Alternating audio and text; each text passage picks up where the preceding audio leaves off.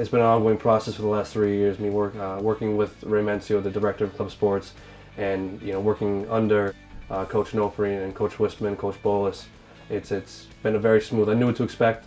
The competition level maybe not as committed as a varsity program may be, but the transition from working with the varsity program to becoming the head club coach has been as smooth as you can imagine. And plus, on top of that, it doesn't hurt to win. The transition from going to varsity to the club team, it's a lot more relaxed atmosphere. Like the commitment, the time commitment is as much, and so I'm kind of more of an experienced guy now, being on the varsity team, and there's a lot of young freshmen coming on to the club team. So I'm gonna try and just try and show them how to work hard and what I learned from the varsity team and try to bring it to the club team. My expectation is to win the league. I expect nothing less. I expect to be competing for a national championship for our first year. Is it tough? Absolutely. Is it out of our reach? No. We have enough athletes, we have enough loyalty, we have enough commitment in this program to go undefeated, to win games, and to make a statement in our first year in the NCFA. And that's what I expect. Win games and bring a championship back home. My relationship with the players is it's a good start.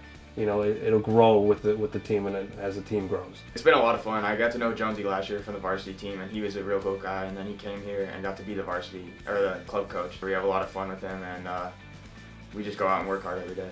Having players as my coaches has been funny, but also at the same time, they know what it takes to win. I've seen these kids as players. I've seen them grow up. I've seen them win games, go from losing games the first 2 years to winning back to back. These kids know what it takes to win. They enjoy their time on the sideline, and they love it. It's a different level, and they're learning how to coach. That's one of the biggest things too. When I got this job was there being so many kids around this area, so many former players in the area that want to stay with football. Because once you leave football, it's so hard to get back. These kids want to stay with the football and grow and stay with the game, that they're able to now help with a new team, coach kids that are pretty much just coming out of high school from the way up, and you have to teach them pretty much the basics. And now they know how to coach and then really see the things from the other side of the ball. These kids have been coaches, great players, and leaders, which is more than I expected from these kids coming up, and I'm very proud of them.